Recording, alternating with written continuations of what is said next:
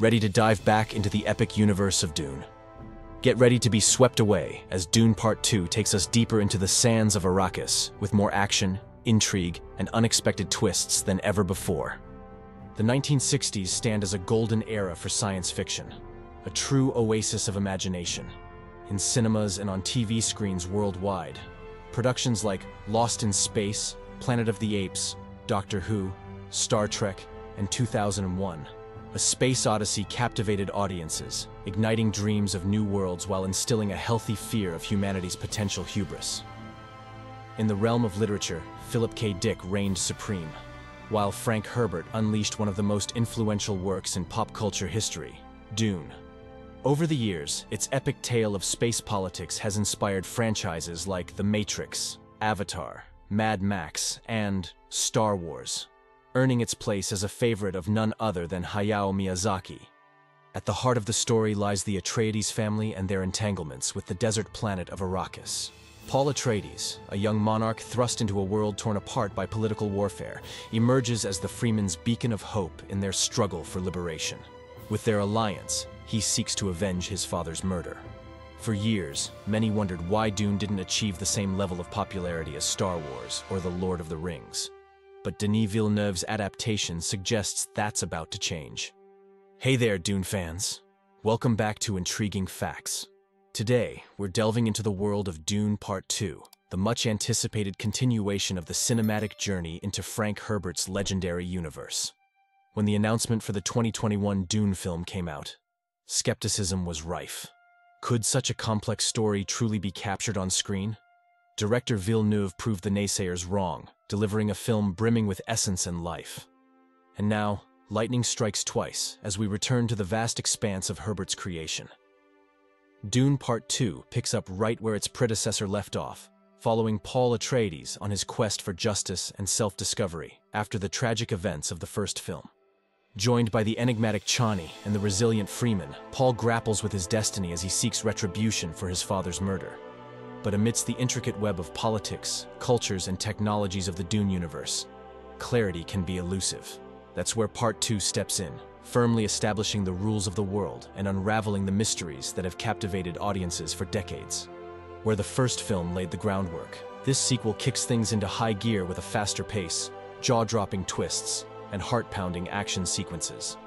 It's a film that embraces its audience with open arms, pulling us deeper into its mesmerizing world with every passing moment. While some of the political intricacies of Dune might take a back seat, Villeneuve's approach simplifies without sacrificing the satisfying challenge viewers crave. The commitment to attention remains paramount, but the immersive adventure rewards every step of the way. Denis Villeneuve's signature lies in his ability to balance the grandeur of the whole with the intimacy of its parts. Just as in Blade Runner 2049 and Arrival, where sprawling universes are integral to the narrative, Villeneuve understands that greatness is best complemented by compelling human stories. And let's not forget about a particular scene that will undoubtedly leave audiences awestruck, showcasing the sheer magnificence of what unfolds on screen and how the sandworms seamlessly fit into this society. It's a testament to the spectacular scale work by the film's director. Not every filmmaker possesses the skill to play with the contrasts and size of characters and weaponry to such impressive effect.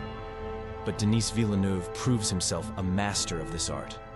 Just as Gareth Edwards, known for Godzilla and Rogue One, has demonstrated his prowess in this regard, Villeneuve employs scales to his advantage, instilling a sense of danger that permeates every frame. It's moments like these that remind us why we're drawn to the silver screen, to witness the breathtaking spectacle of imagination brought to life in vivid detail. In Dune, the camera oscillates between vast landscapes and intimate moments, capturing not just the grandeur of giant sandworms and epic battles, but also the subtle details like the food the Freemen eat, offering insights into their identity. Similarly, our connection to the characters deepens as we glimpse into their inner struggles and triumphs. In this second chapter, every aspect is meticulously crafted following the epic playbook. We're treated to awe-inspiring machinery, breathtaking landscapes, and a protagonist on a journey of self-discovery and redemption, gathering a legion of supporters with each step. As the narrative unfolds, we're swept away by the grandeur of it all. From the towering machinery that shapes civilizations to the vast, unforgiving landscapes that serve as both backdrop and adversary. And at the heart of it lies our protagonist, facing trials that not only test his mettle, but also his resolve to lead and inspire those around him. Paul Atreides faces monumental threats and decisions, yet the film also invites us into his personal journey. Lady Jessica's role gains unexpected depth and significance, while Stilgar's contribution to Paul's messianic journey becomes clearer. And for Chani, her place in the narrative evolves, allowing us to empathize with her own challenges alongside Paul's. Let's not forget the stellar cast, where talent meets popularity. Timothée Chalamet and Zendaya draw crowds of young fans, while newcomers Florence Pugh and Austin Butler bring charisma and charm, bolstering the ensemble with their Oscar-nominated prowess. As Princess Irulan, Florence is poised to be a pivotal figure in what lies beyond Part 2, where her character's development takes on a nuanced trajectory. Integral to the original literary work, Irulan's presence in the film offers a stark contrast to Paul's reality with the Fremen. Florence's solemn demeanor perfectly embodies Irulan's enigmatic persona, a quality that shines even brighter alongside the exceptional Christopher Walken as Emperor Sheddam. Meanwhile, the shadowy Harkonnens receive a compelling addition in Austin Butler, portraying a character of complexity. Though Feyd-Rautho's visual portrayal may verge on caricature, Butler's performance effectively communicates the underlying villainy, which remains mostly obscured in the script. It's a case where you're compelled to believe in the character's malevolence, even if you don't witness it firsthand. Tasked with representing a cruelty that exists more in the realm of ideas, Austin Butler reaffirms his dramatic sensibility following his role in Elvis, 2022. His stark antagonism juxtaposed with Paul Atreides' softer presence sets the stage for a compelling clash between them. This stark contrast not only adds depth to the good versus evil narrative, but also underscores the complexities and subtleties within our protagonist, Paul. As Paul and Feyd share common traits yet stand in stark contrast, their confrontation promises to be a battle of wits and ideologies, adding layers of intrigue and sophistication to the narrative. Director Denis Villeneuve aptly reminds us of one of Frank Herbert's primary legacies. Dune is not a celebration, it's a warning. This sentiment rings true for the films as well, especially in this second installment.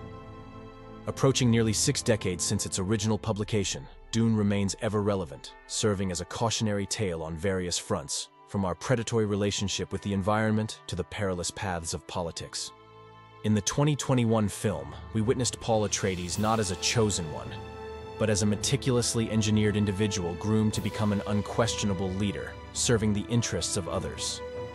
In the second installment, as the protagonist is put to the test, the ramifications of this mission provoke deep reflection and apprehension about whom we choose to believe, how it divides us, and what the true motives are.